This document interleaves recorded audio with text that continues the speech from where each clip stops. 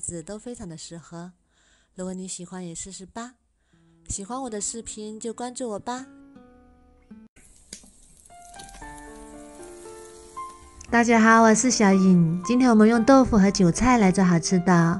首先准备400克面粉，加4克酵母粉，先把它们搅搅匀，再加230毫升温水，一边加一边搅拌，搅拌成这种面絮状，再把它揉成面团，揉成一个软硬适中的面团，像这样就可以啦，中等软硬的面团。然后盖上保鲜膜，放到温暖的地方，发酵至2倍大。再准备一块老豆腐，用叉子压碎，也可以用手捏碎，像这样没有大颗粒就可以啦。再打入3颗鸡蛋，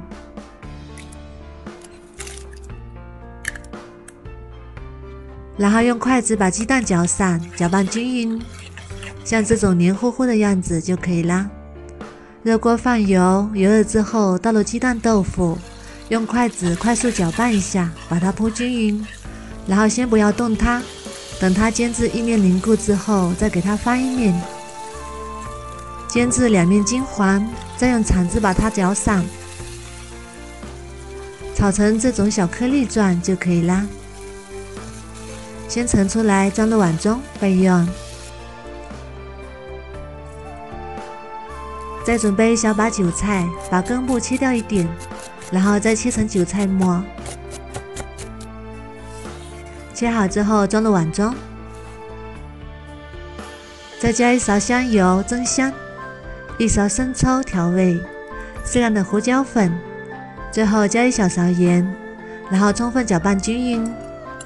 这样我们馅料部分就做好啦，先放一旁备用。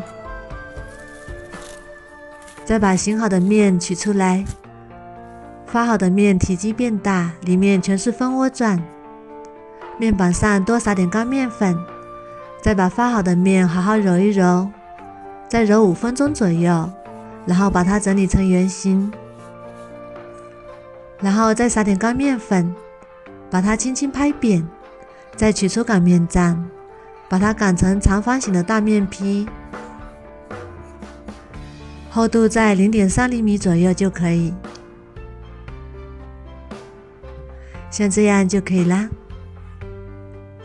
再把我们调好的馅料倒进来，然后铺均匀，再从一边把它卷起来，一边按压一边卷，尽量卷得紧实一点，这样不容易露馅。卷好之后再切成2厘米左右的面剂，切得小一点，这样比较容易熟。电饼铛或者是平底锅，先刷油，不用加热，放入我们做好的卷子。这个时候不用开火，先盖上，再醒10分钟。10分钟之后打开盖子，开中火，再煎2分钟，煎至底部定型，再加入清水，水要从缝隙里加进去，没过豆腐卷的1/3处就可以，然后盖上，再焖5分钟，把水分收干就可以啦。